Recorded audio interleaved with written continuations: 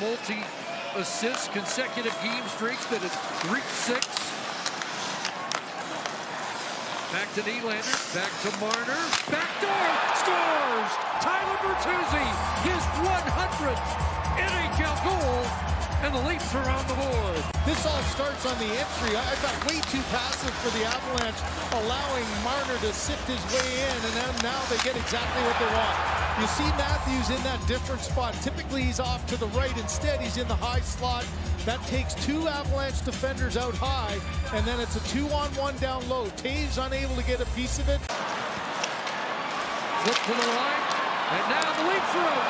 And here goes Nylander with Domi in front off his skate, rebound, and the score! And it's Tyler Bertuzzi.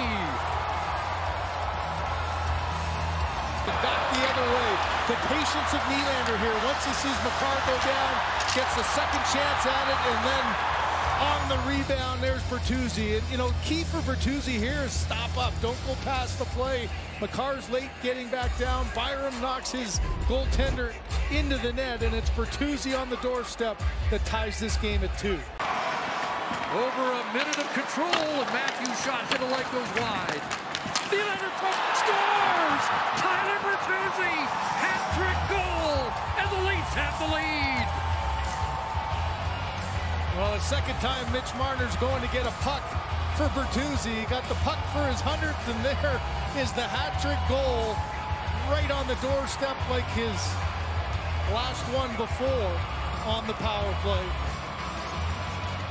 But this is one Georgiev's frustrated with himself. Watch the goaltender just kind of lose his sight. Good positioning in front.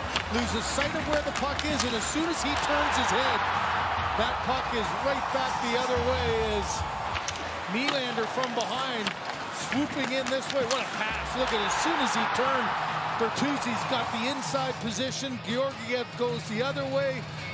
Nylander controls the bouncing puck, and Rantanen, he knew it when he took the penalty. That was such a terrible time. And the Leafs power play goes 2 for 2 and makes him pay.